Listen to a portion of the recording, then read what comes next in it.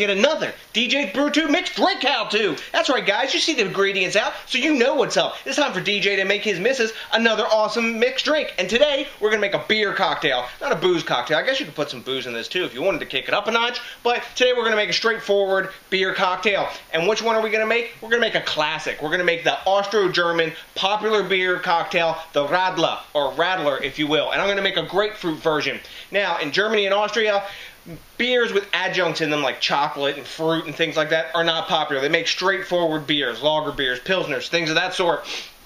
And they don't put the adjuncts in, but what they do is they make a lot of beer cocktails. Like they'll make Radlers, or they'll take a Berliner Weiss and they'll put, say, raspberry syrup into it and make a beer cocktail that way. So they'll sweeten up the beers and give their, I guess, them a different twist on the same old, same old. Anywho, so we got our ingredients in front of us. I've got everything pre-poured out, and let's get into this. So first, we're going to start out. We're going to make our own citrus or grapefruit soda. I say citrus or grapefruit soda. Why? Because in Germany, they use limes, they use lemons, they use grapefruit. I like the grapefruit. So we're using pink, fresh squeezed pink or ruby red grapefruit juice.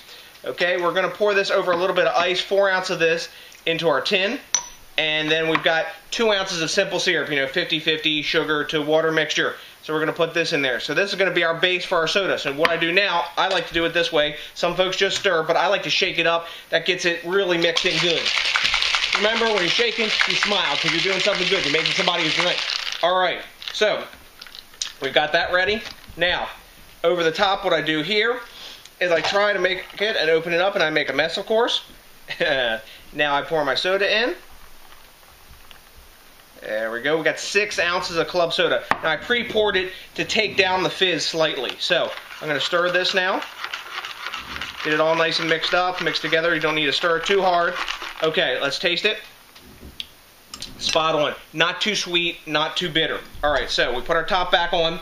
Now, what I've got here is I've got some mason jars because they look cool that I've rimmed with sugar. So we're going to pour 6 ounces of our grapefruit soda into each of our jars.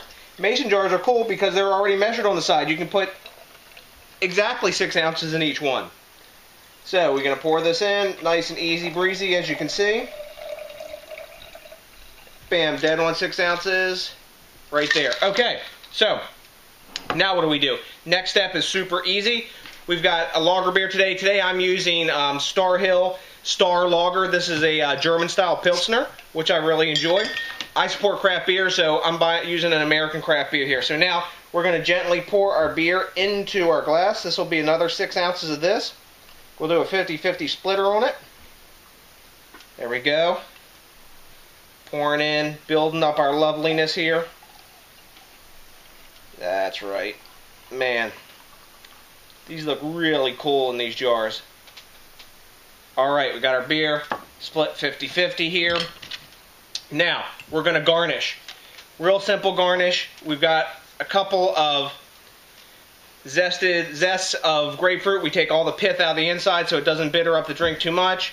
Drop a couple of those in each one. That looks pretty. We've got some grapefruit sort of wedges kind of here because that looks really awesome on our glass. We've got a couple of straws. Boom, one here and one here.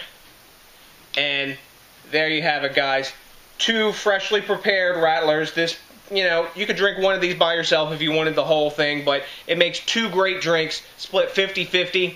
And let's take a taste of this because the proof is in the taste now, isn't it? Wow. That's awesome. Super refreshing. Not too bitter. Not too sweet. Dead on where you want it. So, if you guys, as you know, if you've missed any part of this, I always put the recipe down in the notes section for you guys to check out.